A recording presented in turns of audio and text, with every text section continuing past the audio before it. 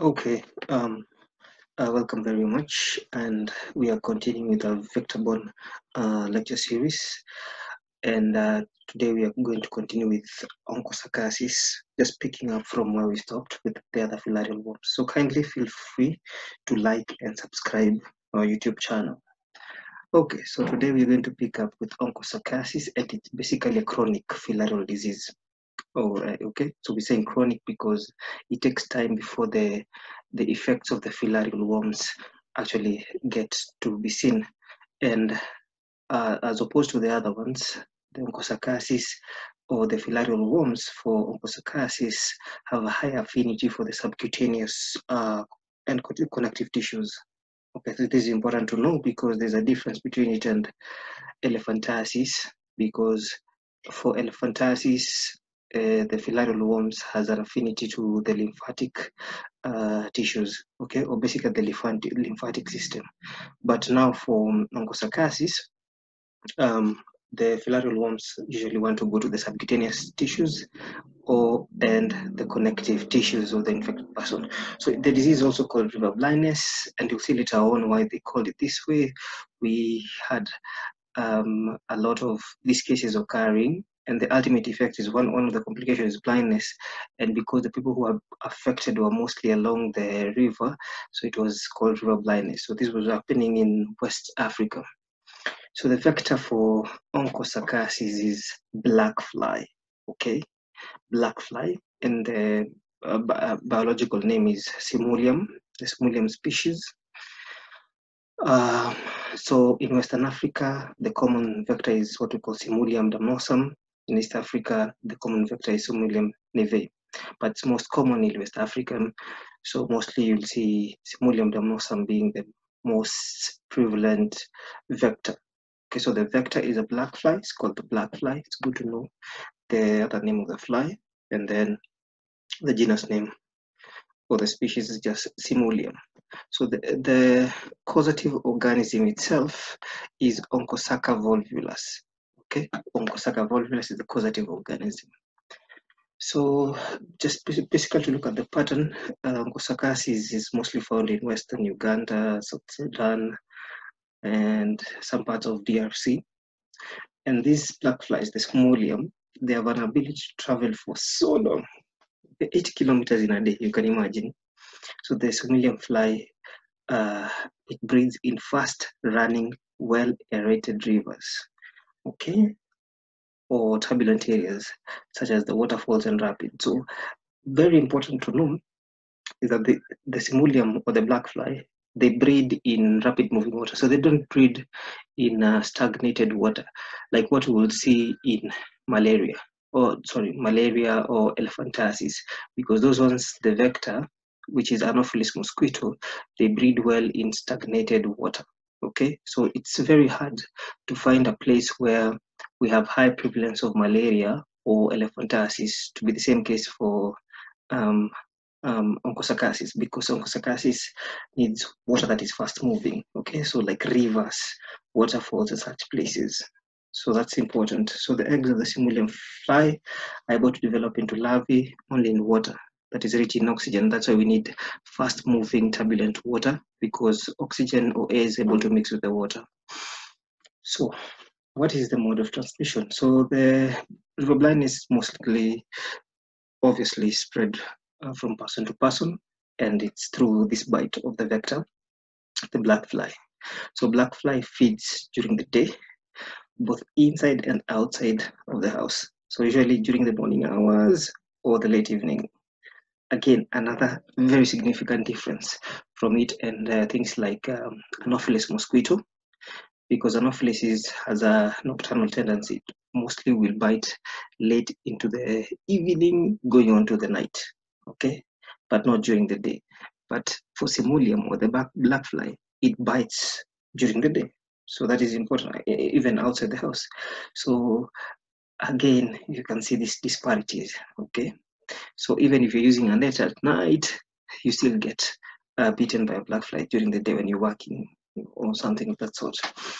So the transmission cycle is nothing very peculiar. It's just the black fly takes up a microfilariae, okay, when it sucks a person who has been infected by this organism, the Onchocerca volvulus, in the blood.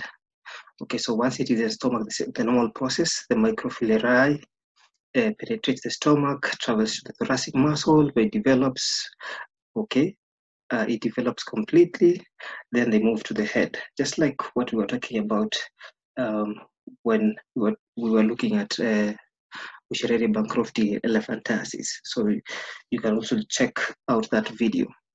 So once the larvae, okay, once the larvae that now has penetrated, has gone to the head now, and it goes to the mouth where now it's supposed to feed on another person. When the fly bites, again, it injects the larvae of the Onchocerca volvulus, okay, into the skin of the healthy person. Okay, now this larvae, as opposed to what we would see in elephantiasis, the larvae will not go to the lymphatic system. It will go to the subcutaneous tissue, and that is where it will stay and develop into adult worms. So it takes a couple of years. Imagine, that's why I said it will take time before you even start realizing you have this problem. So as you can see, you have this fly. It took blood meal, okay? It went to the stomach. So we took a microfilariae. It went to the stomach, developed into a larvae, okay? Passed to the thoracic muscles, went to the head, to the mouth, then bites and spreads the larvae to the skin. The skin, the larvae develops into an adult, and adult worms do what they do best. They reproduce to produce microfilariae. Okay, good. So the microfilariae of Onchocerca volvulus have a strong liking for the skin and the eyes. Okay, so that's important to know. So they usually like the subcutaneous tissues. So they like the skin mostly and the eyes. So the adult worm will live up to 17 years, you can imagine. Okay, so this normally they end up forming some sort of nodules, okay, or swellings, which are normally found on bony skin surfaces, such as the elbows, where you can feel it. You can feel the nodules, the shoulder, the iliac, the ribs, okay. So it normally has four clinical, these are classical presentations, okay. You will have severe itching, okay, because of the irritation on the skin. Then remember the adults which have stayed there and they keep reproducing and on and so on and so on. And we have reinfection. If you're staying in an area that has this thing so much, then form the nodules. Then you have dermatitis, okay, this is inflammation of the skin. Okay, then we have blindness. Now this occurs normally as a complication because now these worms now end up going to the eye. We said we have a high affinity of also going to the eye, then we have some sort of blindness. Okay, so basically this is what we're talking about. Oftenly, the severe itching is normally what we'll see as early onset. Okay, the early symptoms, and the classical thing with this is that it produces some sort of depigmentation on the skin because of the scratching so much. You develop what we call a leopard skin. Okay, we'll see about that. Then skin nodules. These are caused by the adult worms, which are now so many and they've lived for the skin for so long, and they form a painless rubbery firm nodule. Okay, then we have dermatitis, which is caused by the microfilariae.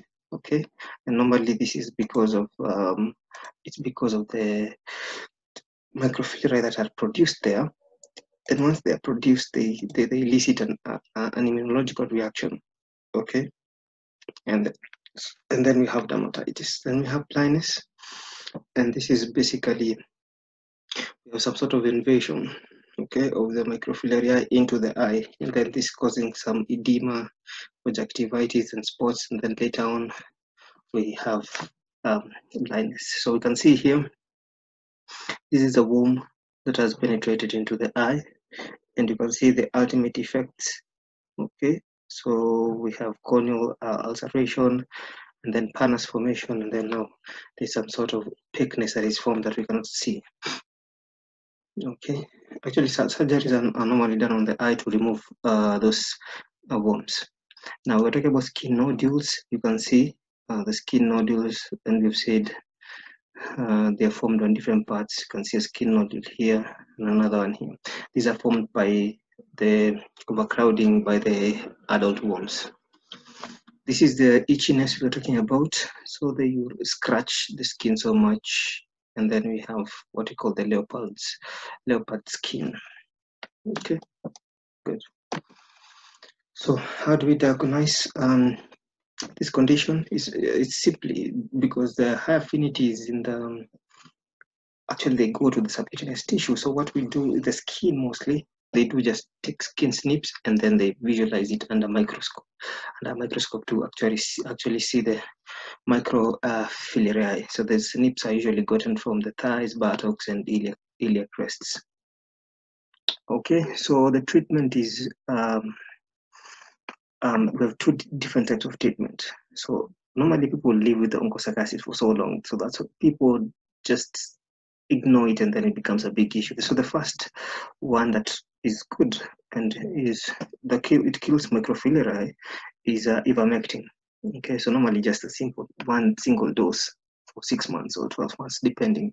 Second dose is normally aimed at killing or removing the adult worm by surgical by surgical resection of the nodule. So the second way of actually doing treatment is surgical removal. So first, normally they give the ivermectin, then they can remove the adult worms to remove the nodules. So how do we prevent and control this condition? So additional to insecticide, remember the black fly. So they have to do insecticides also to go and kill these flies that are breeding. Okay. Also wearing of long clothes which cover most of the body. Remember, these ones can bite you during the day when you're working. So wearing of clothes that are concealing, moving the whole community away from the sites that are because sometimes it becomes very hard to control these flies, so the communities can actually move. And by the way, naturally, communities, you'll find them dispersed from this area naturally because they realize when they stay along this area, they get this disease so much. So treating infected people with microfilariacides and then mass treatment of communities with ivermectin. Remember, if you treat the community so much, you reduce the amount of microfilariae that can be picked by the simulium. Okay, so if, for example, you have a population that nobody has the microfilariae from Onchocerca volvulus, then even if you get beaten by the black fly, nothing will happen. Basically the transmission cycle will be cut. Okay, thank you very much. I hope you enjoyed that and it helped you. So feel free again to subscribe.